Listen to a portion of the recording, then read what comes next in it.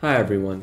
Now this video was originally going to be a highly edited wide web world video, but I've since scaled that down because it's been years since I've been planning it and I can't seem to find a good way to make it in its original highly edited form. So today's video is kind of just me talking about what I was gonna talk about and not as intense of a format.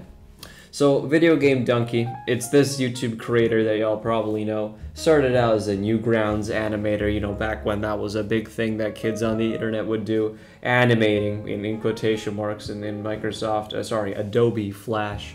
Now it's like Adobe Anime, they keep changing the names for all this stuff. I'm not really here to talk about that. This isn't the documentary on Video Game Dunkey. What I want to talk about is just like his history on the internet and one specific part of it that always got to me. So if you guys know the guy, he does videos on video games. He does like movie reviews and stuff like that. He's made some pretty iconic videos that you might have seen at different stages of the internet too. He's been around for a long time. But one of the series which often gets ignored about him is his Mario 64 series, probably because it's been unlisted from his channel. But it's one of those things which really impacted me when I watched it, and I want to share that with you guys. So his series on Mario 64 is this really old series on his channel that he does where he plays through the video game. He goes through the levels and gets the stars. It's his classic comedic fashion where he goes around and, you know, he just says his random lines and says random funny stuff.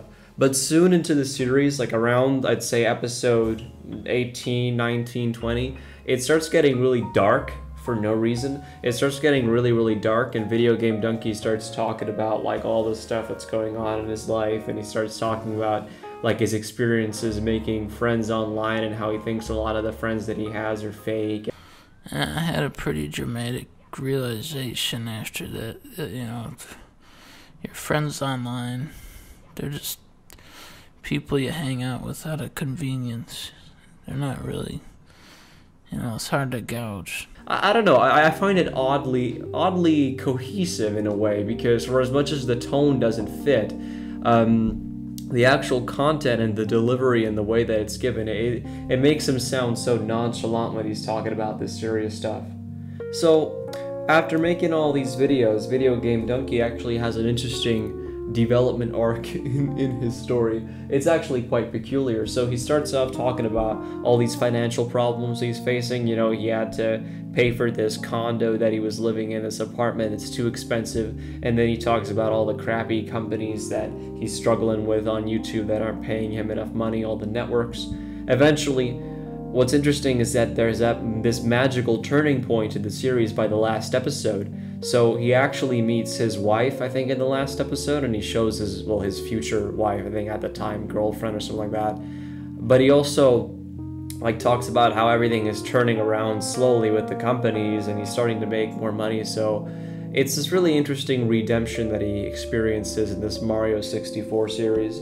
I always thought it was quite an interesting little tidbit of internet history, and while I know I didn't get to turn this into a full wide web world episode, I'm glad I was at least able to make this basic little video talking about it. You know, Video Game Dunkey was a big part of my childhood. I watched a lot of his gaming videos when I was a kid. I gotta say his like videos like Game Dev Tycoon and a few others were like one of those things I watched a lot as a kid, probably for the worst, but you know, they were things that I was exposed to, and it definitely affected the way that I made videos on this channel.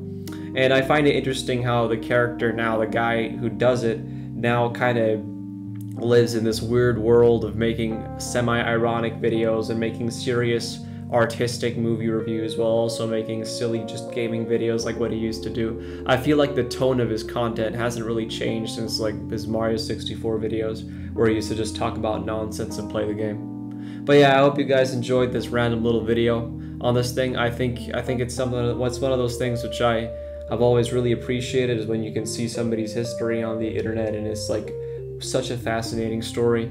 I hope everybody enjoyed this video. Goodbye.